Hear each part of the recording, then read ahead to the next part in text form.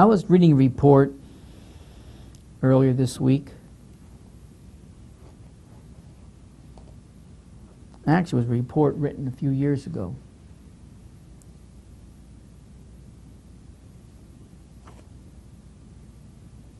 The condition is even worse today than it was a few years ago. The condition of the church and the decline of Christianity in America. The report reads, and it's about 7 or 8 pages. I'm not going to read all of it. I'll just read you parts of it. Are we witnessing the decline of Christianity in America? Well, the obvious answer to that, by the way, is yes. When you examine all the most recent poll numbers, the answer is inescapable. Christian churches in America are losing members rapidly. Certain churches that preaches all about you and how to be a better you and how can you get this and that for Jesus, those type of churches are growing, or at least staying at the even point. Why? Because it caters to people and what they want to hear.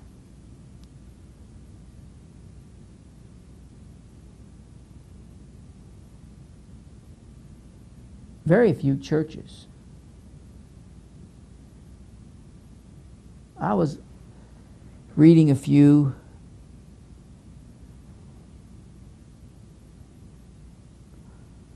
different ones, curriculum that is, of pastors and churches and how they teach discipleship. It's amazing. No, it's disgusting to see how they've watered that down to basically catering to your flesh and your needs. Instead of denying yourself, taking up the cross and following Jesus. The church is in a very sad state, folks.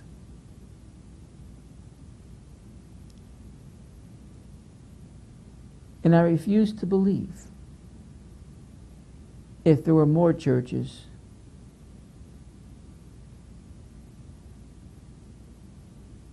that would teach their congregations what true discipleship is all about. If there was more books written about what true discipleship is all about. Because this report kind of focused in on the youth of America up to the age 34. Basically, they're looking for something. And we looked at the present church, all they offer is the same kind of something that the world provides. And in most cases, not as good as the world. So I don't see much of a difference. More and more churches are saying that, oh, there's multiple ways you can get to heaven. Not just by Jesus alone. It breaks my heart when I read the curriculum, when I analyze and study some of the principles behind some of these groups and churches and what they believe and what they profess. And they're wondering why the church is dying. It really is nothing extraordinary to even give you the reason to join that church in the first place. What's so unique about it? All it has is a church covering, but it's a secular, worldly operation. There's nothing unique about it.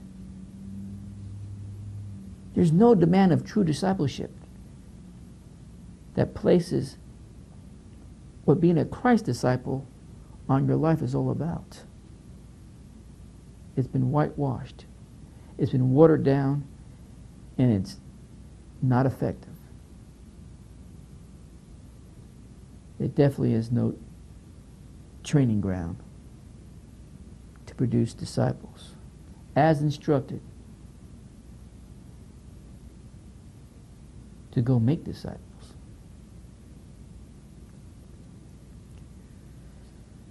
Christian churches in America are losing members rapidly, and this trend is especially dramatic among young Americans. I'm going to skip along here because I don't have time to do this and what I plan to do tonight, which is part of it. So let's jump along. Third page of this report. The most recent American Religious Identification Survey, this is back in 2009, demonstrates this fact very clearly. According to that survey, the percentage of Americans who call themselves Christians has dropped more than 11% since 1990.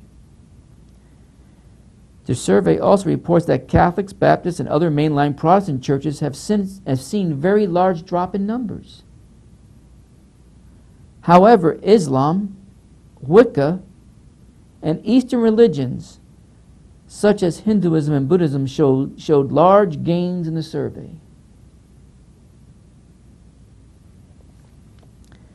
But even more bad news for the evangelical Christianity in America is that those who still call themselves Christians do not necessarily hold to traditional Christian beliefs any longer.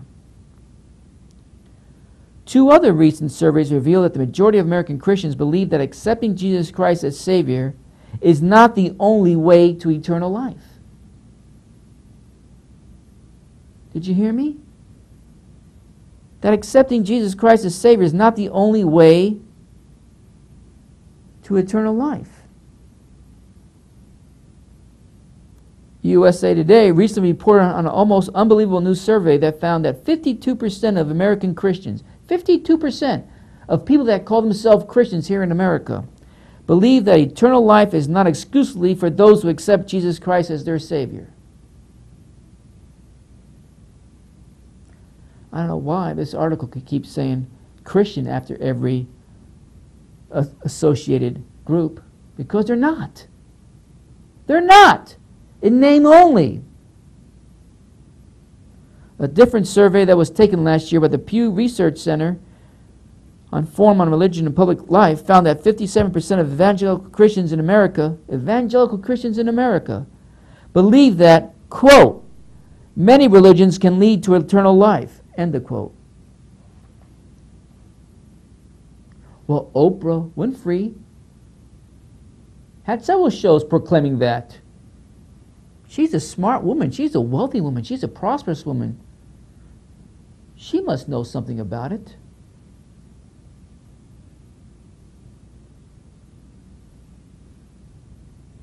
It's bad enough that she believes that. And she has access to millions of people when she had her program when she did this, or said that. But it's far worse. You can't even measure it, how much worse it is that under shepherds responsible for their flock have the same attitude. And then you add the Christians, or in name only Christians, professing 57% of it, 57% of them, many religions can lead to eternal life. Blasphemy. That shocking study revealed what many evangelical leaders have known for a long time. Then why don't you step up and say something about it? Be the under shepherd if you were called to be one that you should be.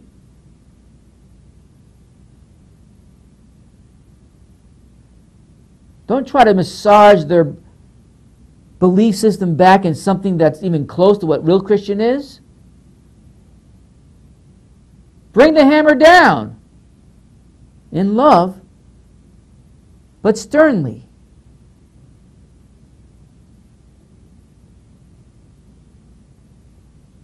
When Jesus corrected the Pharisees and the Sadducees, even Peter, when he was throwing the merchants out of the temple area,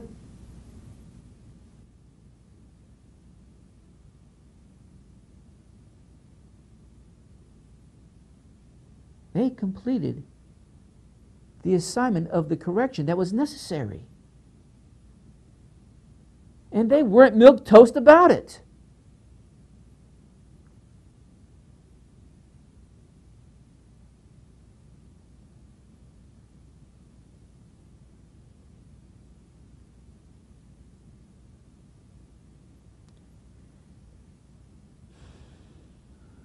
That shocking study revealed what many evangelical leaders have known for a long time.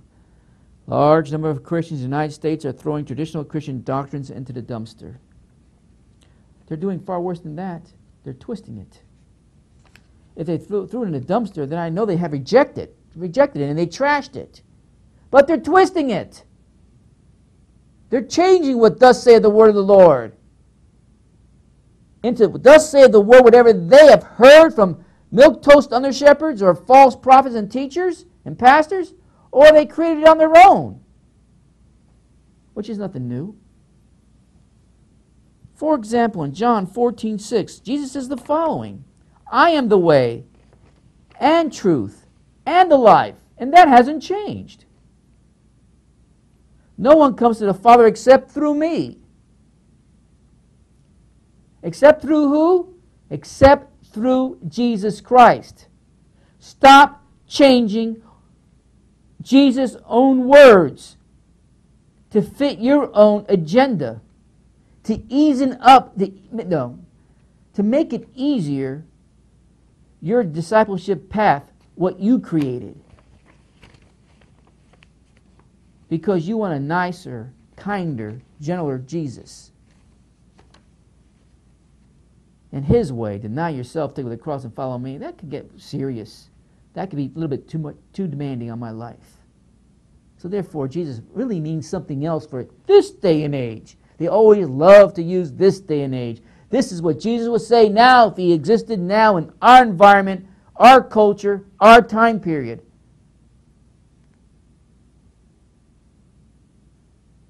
Spiritual jerks.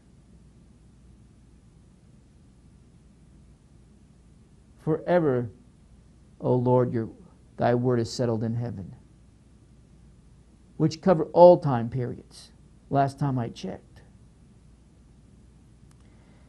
I am the way, the truth, and the life. No one comes to the Father except through me.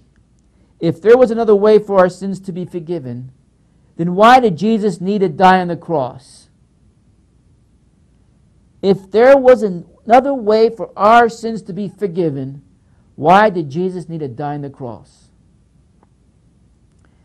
If there were other ways to salvation, then Jesus could have come down to earth, pointed out a bunch of other ways to get to heaven, and then could have gone back up to heaven without having to deal with the cross.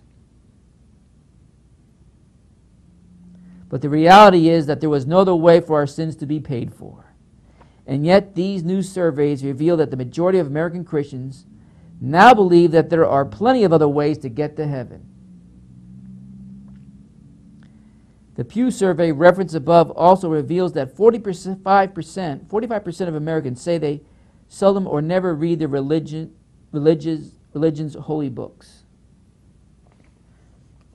Perhaps if more American Christians were actually reading the Bible, they would know what is truth and what is error. Stop calling them Christians. You're insulting my Lord, who defined what that really means.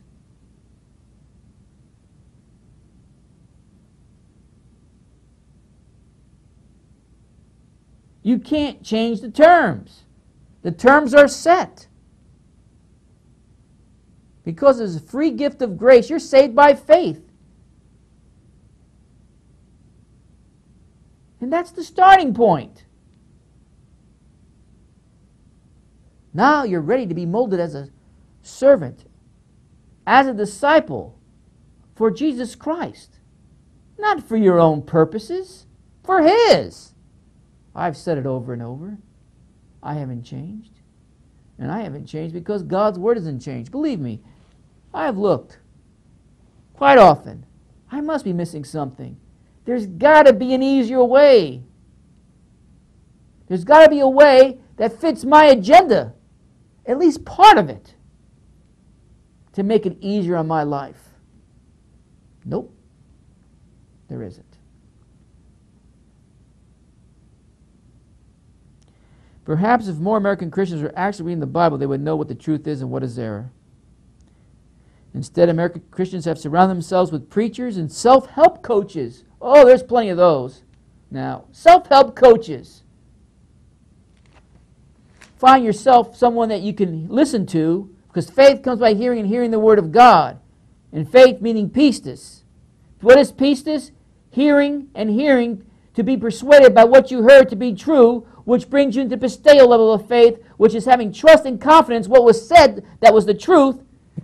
So be it, because God's word says it. I believe it, I trust it, I'm acting upon it, and I'm not changing because my confidence is in Him and His word.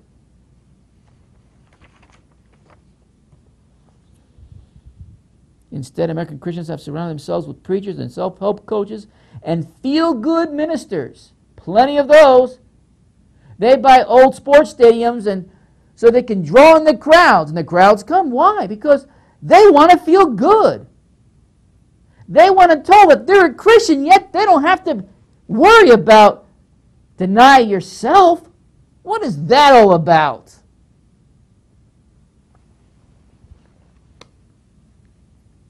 That's something that should have been applied 2,000 years ago. Not today. Feel-good ministers who tell them what they want to hear, who always make them feel comfortable, and who never, ever tell them about sin, holiness, or the judgment of God. Well, there's more things than that they need to be taught and told about. But I understand what this writer is trying to relay here in this report. The current situation in the churches of America reminds us of 2 Timothy chapter 4, verse 3. For the time will come when men will not put up with sound doctrine. Instead, to suit their own desires, they will gather around them a great number of teachers to say what their itching ears want to hear. I've been saying that. Nothing new for the viewers that watch me for many years now. The reality is that past generations of America faithfully filled up churches across the nation that were preaching the Word of God, but today the vast majority of Americans stay home from church each week. And many of the churches that are still drawing crowds are watering down their messages as much as they can in a desperate attempt to hold on to the people who are still here or there. Why? Because they see how successful the watered down message is. They keep people in those pews, offering the programs that they want. Same kind of programs you get in the secular world, but you know it's just labeled as Christian in the church world. I could go on. And it all falls back, and I've said it, yeah, people are people. People are sheep. The problem is the under-shepherds. The under-shepherds that have been produced by liberal, do-nothing Bible schools and universities and seminaries that cater to the youth, especially the last 30 or 40 years, maybe 50 years, and have taught this youth that do go into the ministry something other than what this book, our record, inspired record, teaches. It's no different. Ezekiel 38.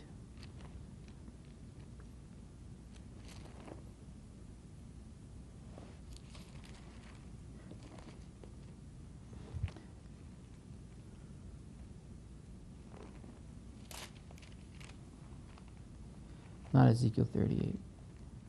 Hang on a minute. Ezekiel 34.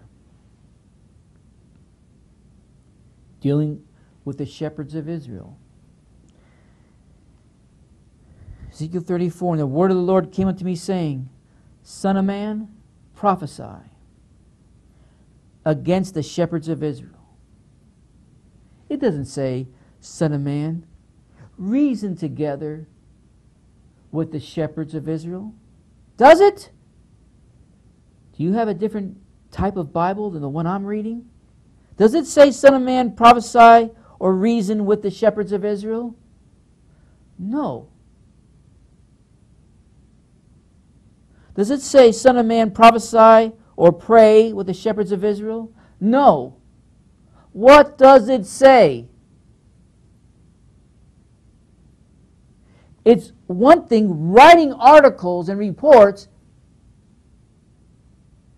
showing us what's happening with the church. There's another thing altogether when you act upon that report and do what God's Word says. And it says, Son of man, prophesy against. Not reason, not pray, but against. Against who? The shepherds of Israel. Well, this is Old Testament. I'll change that somewhat for the New Testament after Christ. For the under-shepherds of Israel that have the responsibility, spiritual responsibility for the flock. Son of man, prophesy against the under-shepherds of this world. Let's just put it that way for now. Prophesy and say unto them, Thus saith the Lord God unto the shepherds or under-shepherds. Thus saith the Lord God. If you believe His word to be true, then take heart. Take the wax out of your ears and listen closely. Thus saith the Lord God unto the shepherds or under-shepherds. Woe be to the shepherds, or for our day, to the under-shepherds. Woe be to the under-shepherds that do feed themselves. Oh, they're fat cats for Jesus. And the more the message that they preach that the world wants to hear, especially the professing Christians, the fatter they're getting.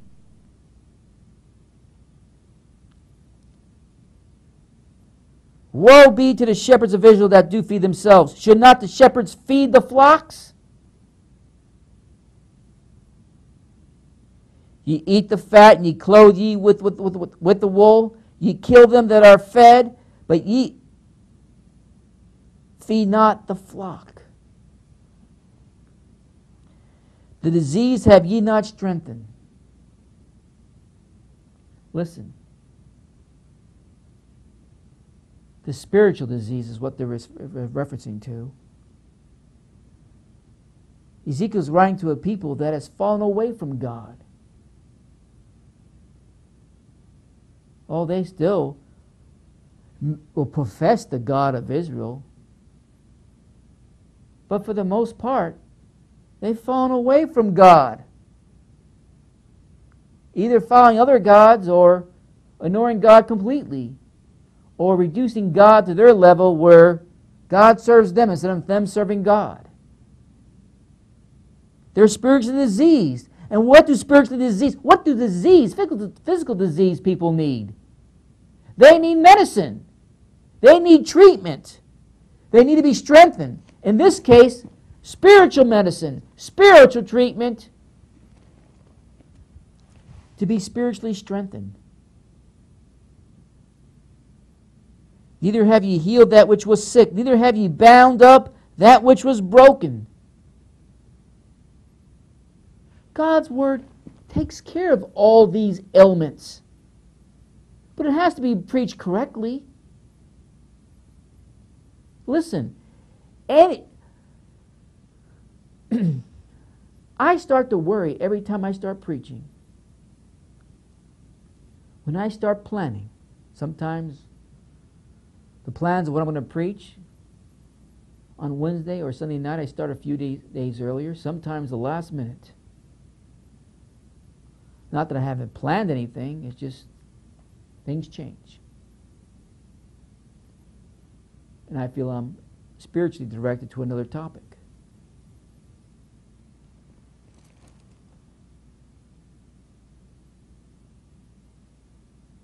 But I feel every time I sit in this chair,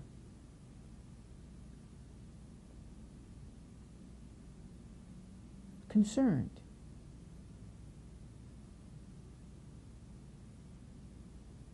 Because I don't know everyone that's listening to me. I don't know what you're going through. I don't know what your situations are, and I know some I do because I see your prayer requests and your messages. Many of you I don't. But I know there's so many out there that need spiritual strength. They need these spiritual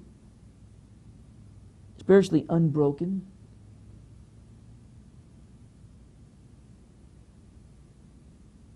Your sickness, spiritual sickness, needs to be healed. And I know there's physical ailments that go along with this message also. But whether it's physical or spiritual, and the spiritual disease is far worse than the physical disease. Because the spiritual disease has eternity ramifications. A physical is only temporary in the here and now. I sit here and I'm always concerned. God, never let me get in a position where I'm not feeding the flock. Because as soon as that starts happening, take me out of that position and direct the flock somewhere else where they can be strengthened. Now I know some messages mean more than others depending what your circumstances are. And I know I teach on subjects like the Last Days series. That necessarily won't strengthen your faith that day or the time I preach on any particular topic. But if you really think about it in the long run, it does build your confidence in knowing that God's word is true, because piece by piece by piece is being unveiled to you, and you can see it by the verifiable word of God. So it strengthens you in a different way. But as soon as that doesn't happen any longer, listen, I don't want to be here. And I definitely don't want you to be here, because I do have concern over you, that you are strengthened by the Word of God. Not put in a situation or a condition where God's warning His shepherds back in Israel's day and the under shepherds today to find themselves in.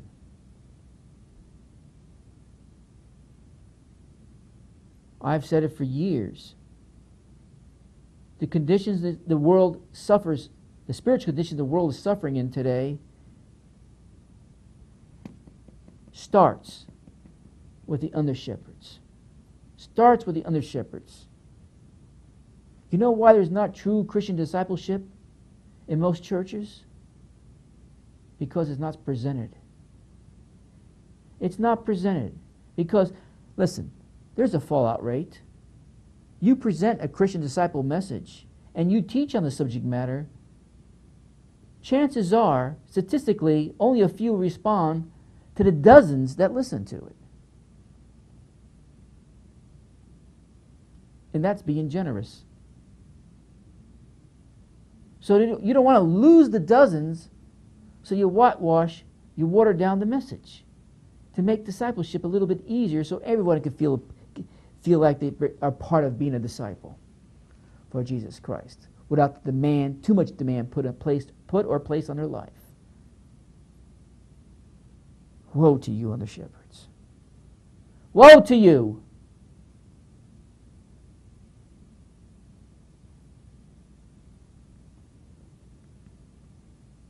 Neither ye bound up that which was broken, neither have you brought again that which was driven away, neither have you sought that which was lost, but with force and with cruelty have ye ruled them. And they were scattered because there is no shepherd. They're scattered. They're dropping like flies in the report I just read to you because there is no under shepherd. Or very few of us left to handle and reach the masses. And they became meat to all the beasts of the field when they were scattered.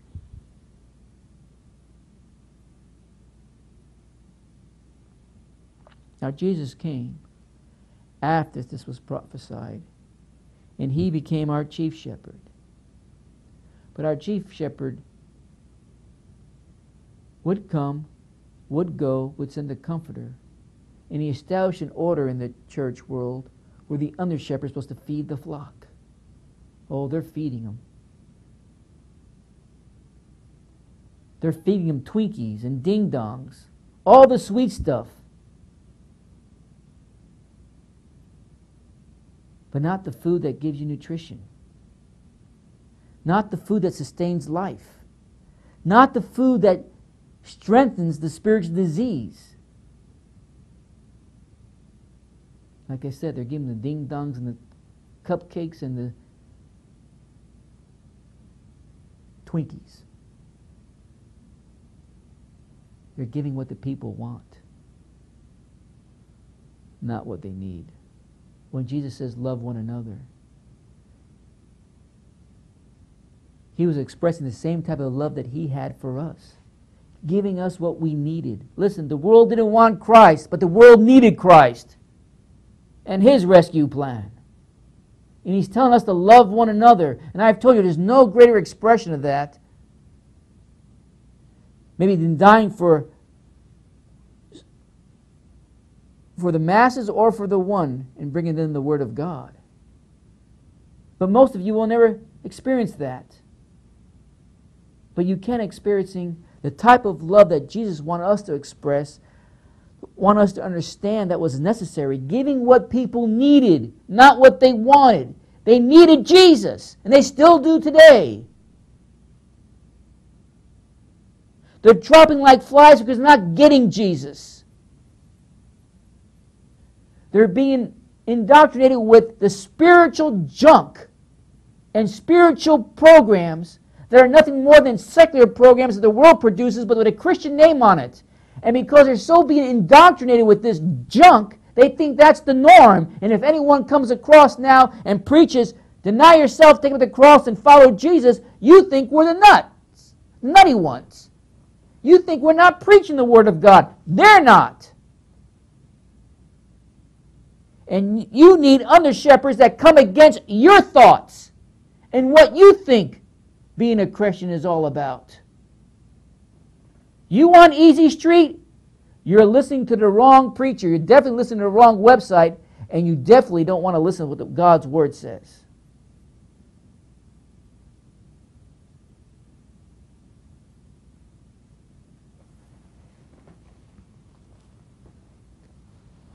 Woe to you, under-shepherds. Go to Matthew 16. This is one of those messages that I just work my way through as the Spirit leads. Go to Matthew 16.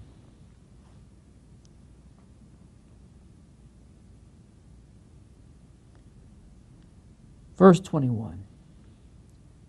From that time forth began Jesus to show unto his disciples how that he must go unto Jerusalem and suffer many things of the elders and chief priests and scribes, and be killed, and be raised again the third day. Then Peter took him and began to rebuke him. Oh, Jesus didn't reason with him? Jesus just sit him down and say, let's just talk about it, Peter. Let's see if we could come to an understanding. Let's pray about it. Woe to the shepherds that I just came from. And Ezekiel 34 says, I come against thee, basically. What did Jesus do? Rebuke them.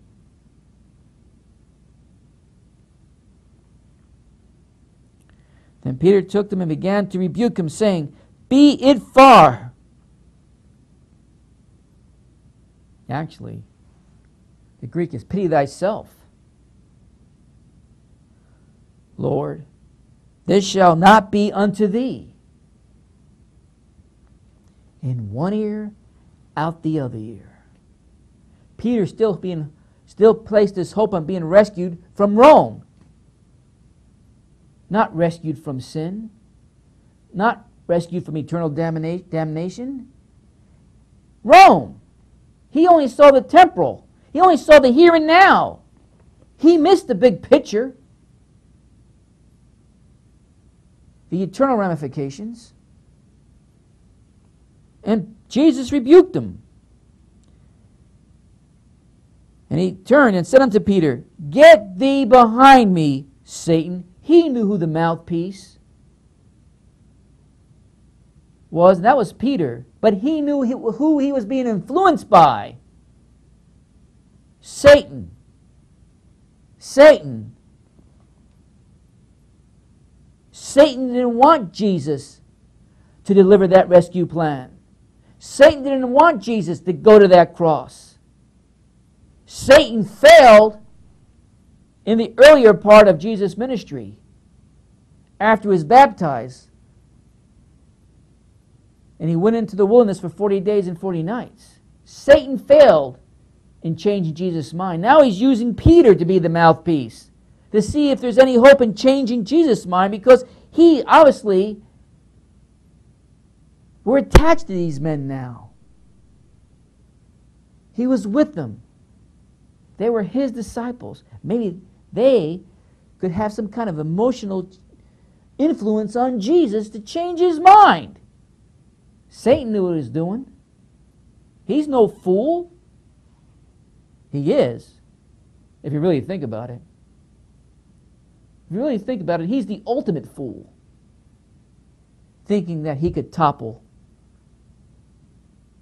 Jesus Christ. Think about it. And control him. Get thee behind me, Satan. Thou art an offense unto me. You're offensive, you stupid jerk.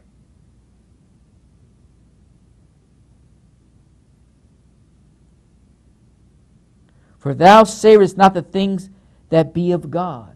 Because Peter is looking on to the world and see what would be good for the here and now at that moment.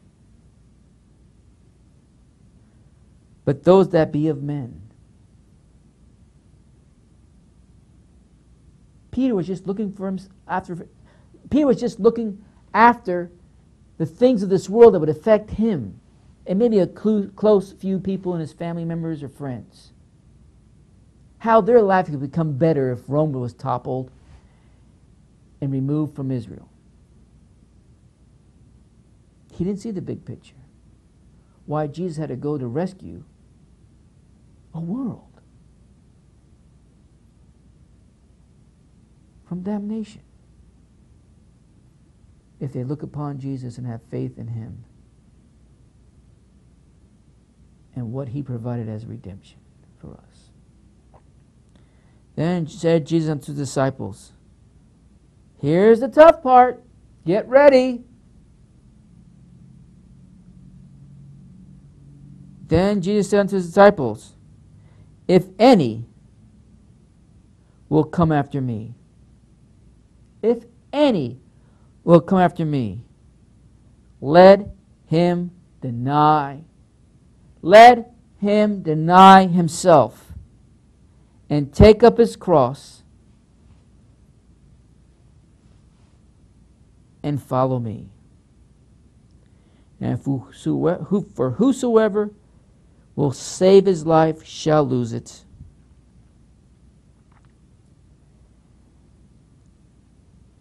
And whosoever will lose his life for my sake shall find it. Let me read you something.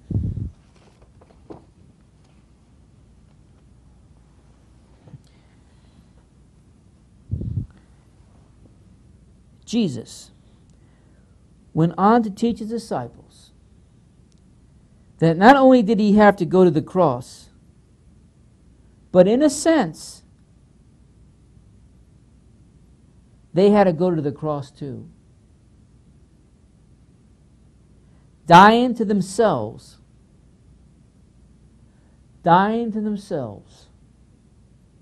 and to their own plans.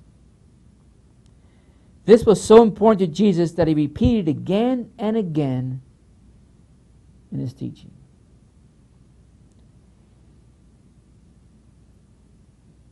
Almost as often as he spoke about the necessity of his personal suffering.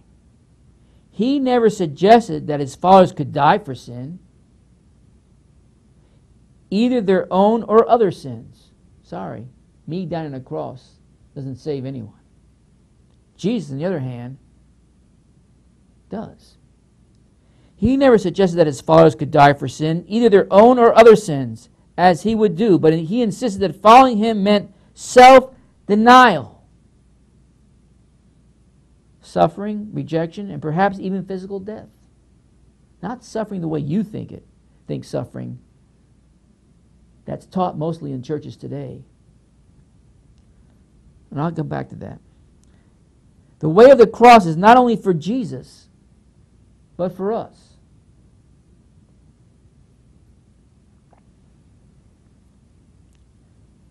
We do not like this kind of teaching. That's an understatement. Prosperity, yes. Victory, double yes.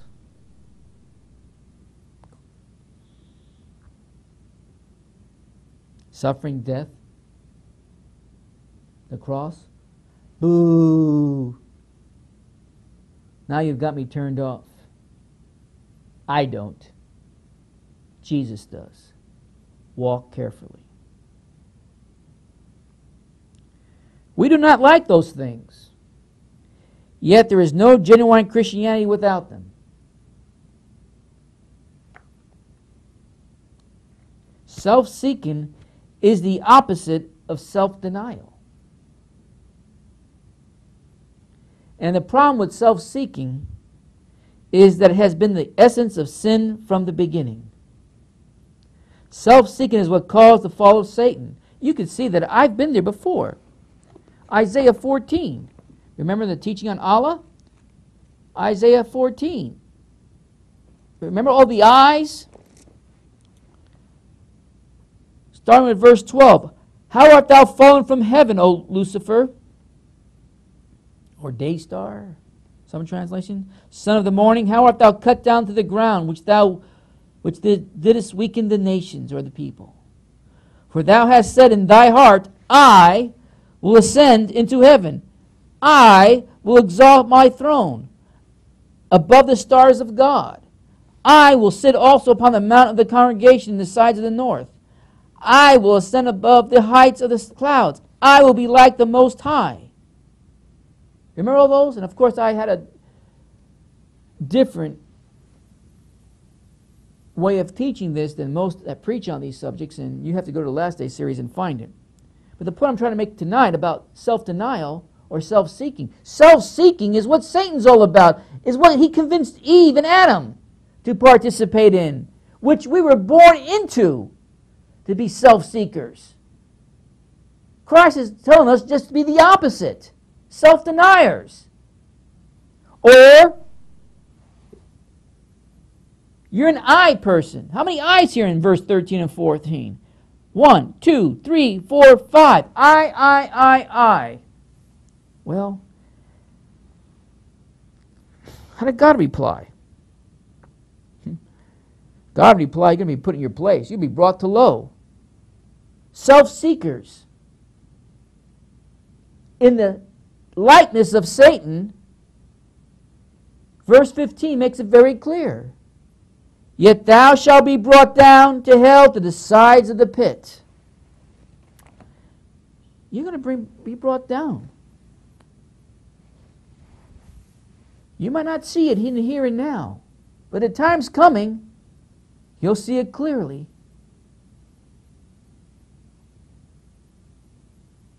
See it now, so it's not too late then. What was Jesus'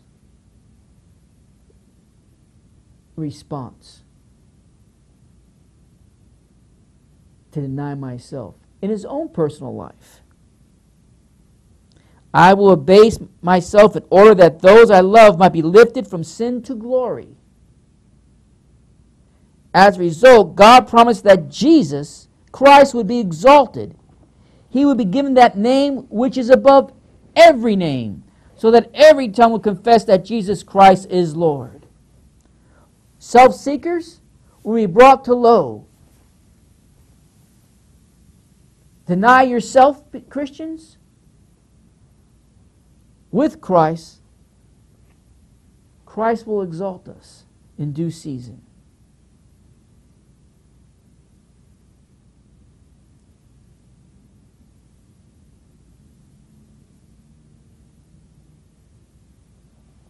Taking up the cross. Not only are we to say to no to self, we are also to say yes to God, which is what taking up our cross involves. Some refer to cross-bearing as if it means, and I've touched on this before, some refer to crossing as if it means enduring what is inevitable. But that is not the case at all. Several kinds of things we cannot avoid, such as a physical handicap, a deficient academic background, a drunken husband, and the list goes on and on.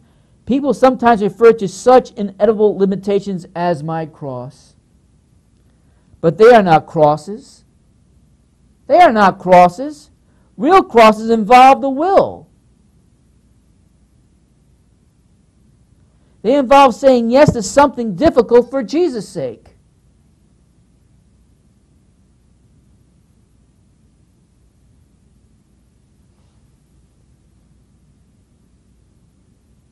There's plenty of scriptures that deal with your afflictions, your trials, your tribulations, that encourages you and gives you hope and tells you where do you place your confidence when dealing with those things. But this verse in Matthew is not one of those. Take up your cross for Jesus' sake. What does it mean?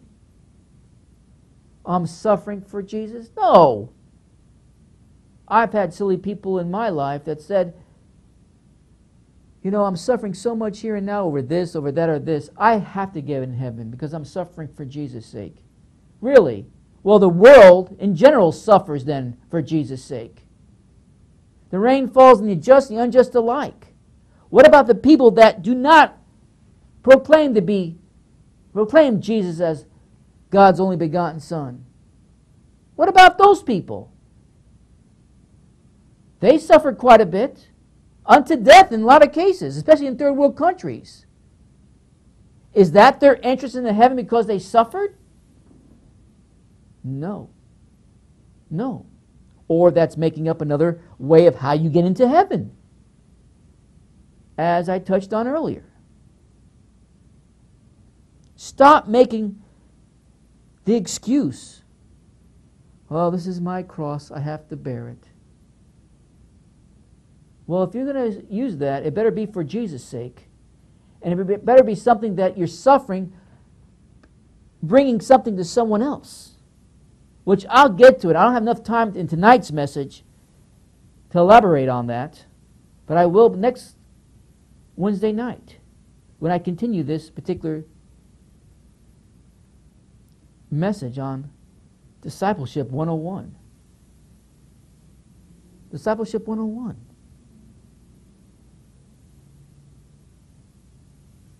Cross-bearing in Christ-likeness, because what he did, it benefited someone else, in this case, the world.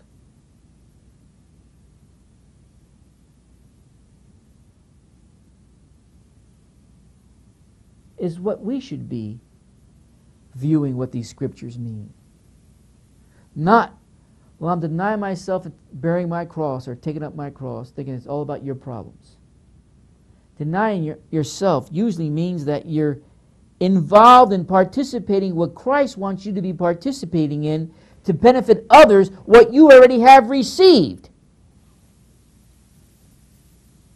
and how you can share with them. That's what in his likeness means. That's what loving one another means.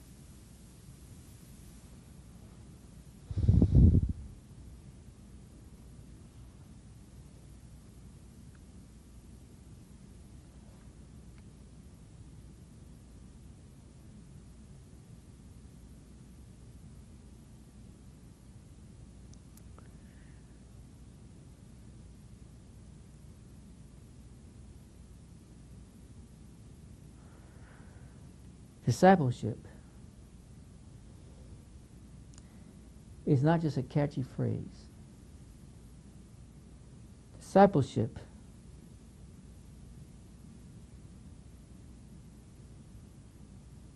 puts us on a path. A path that we need to follow, folks. A path that has to be genuine. A path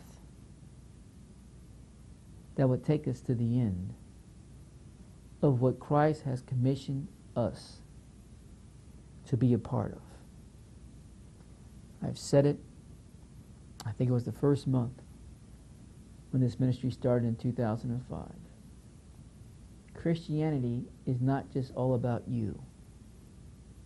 It starts with you because your personal relationship, as the Christian world calls it, and we'll use that phraseology because many people are aware of that, it has to start with your connection with Christ. I've said it so many times, but I can never say it enough. That connection cannot be severed. That's the John 15 message. You have to keep connected. So many things of this world could be such a distraction that even though you try to convince yourself it's not disconnected, it is. Because it takes you off the path what Christ has commissioned you to be a part of. And listen, some of the distractions can be heartbreaking, destructive, confusing, disastrous, life-changing.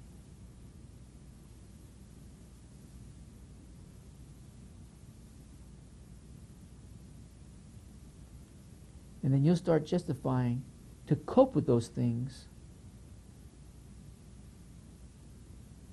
that you're not severed with the connection because you learned a few words or you pick up scripture and just read a few verses here and there. It's severed. And there's two ways it gets severed.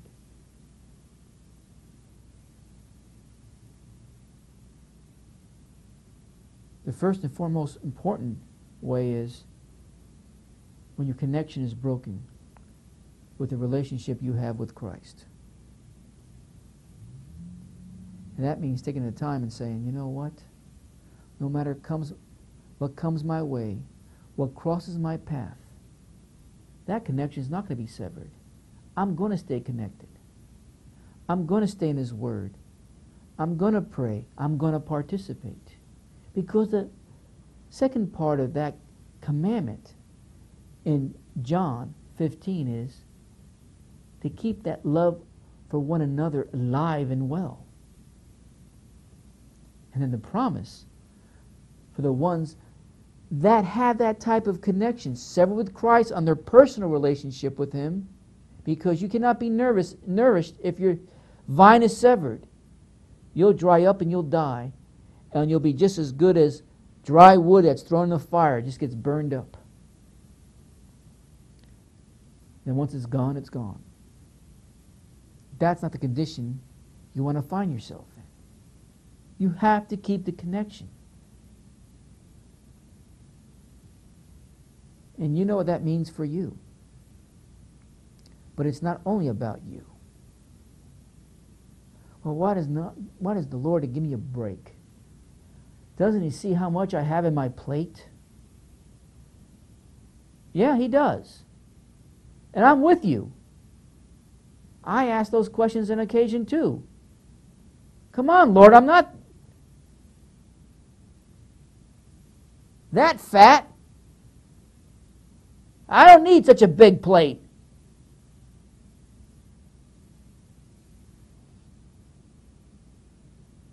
Take some away.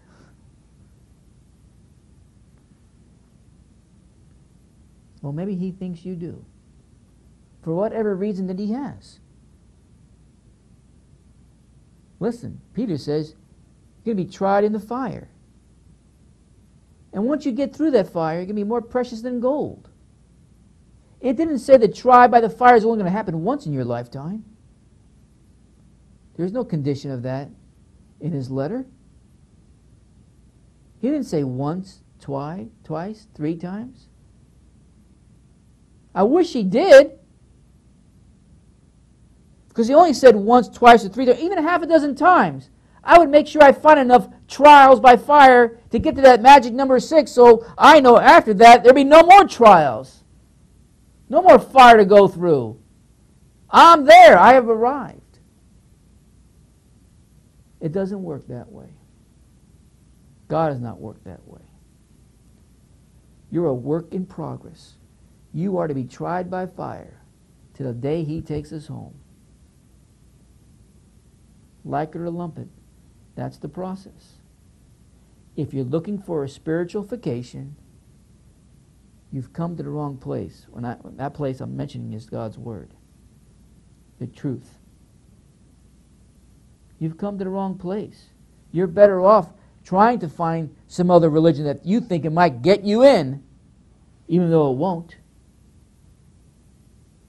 At least it might be easier for you in the here and now if that's all you desire. That's why Jesus said, count the cost, whether you can build. Count the cost, meaning that it's going to cost something. It's not going to be easy. It's not going to be comfortable. More than likely, there's going to be persecutions. There's going to be sufferings. And you want to intensify that? Wait a minute. Let me shut my ears off. Let me plug them. So at least I can have this excuse, I didn't hear what you said. Well, I'm going to say it. You want to intensify all those things that I mentioned? Become a participator in getting to others what you already know. I'm not calling you out to be a preacher. I'm not calling you out to go evangelize. But find ways of participating. Find ways in participating. So you can follow the second commandment of that chapter. Love one another. Remember my definition for love. Giving them what they need. They need Jesus. A disciple not only is concerned with his own spiritual growth and connection with Christ, but others also, especially the ones that need to get the message that Jesus saves, and to other already Christians that need to grow in Christ, to have the mind of Christ, to know what thus saith the word of the Lord without all this spiritual junk and nonsense that's floating around today in the church world. You have a great responsibility. Stop feeling sorry for yourself. Stop with the self-pity. Stop with the woe's me. And I'm only repeating to you what I tell myself all the time.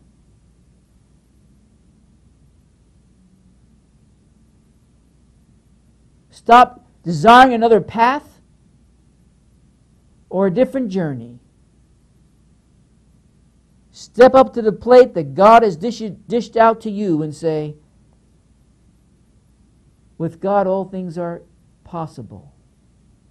He has me on this journey. He has me on this path. He knows what's going on. I'm a disciple of His. I will stay connected. I will keep myself nourished by His Word, by keeping that connection. And I also will do what Christ has asked us all to do. Nourish others. Either you preach it or you support it in the ways whoever's preaching it rightly divided is asking you to participate in. You don't really have a choice. Because if you think you do, then you never got past the deny yourself in Matthew 16. Forget take up the cross. You're not even past deny yourself because you're still self-seeking, a different path, a different journey. And this is what's missing in Christianity today. It's not teaching true discipleship that we find in the New Testament. Woe to you under shepherds that have fallen to your responsibility and have gone the way of the world. Your sheep, your wolves in lamb's clothing. God get to you. But for those of us that are true disciples of Jesus Christ, that just puts more responsibility on our plate, not less. As I tell people around me, and you might think this is harsh, suck it up. You've been called to participate in something that gives honor to the Lord Jesus Christ. Quit your self-pity. And be ye good soldiers of Jesus Christ. Now, I've only begun in this message, but I've run out of time. I want to hear from you. I want to know if you're going to be around Wednesday night as I continue this. Play the song.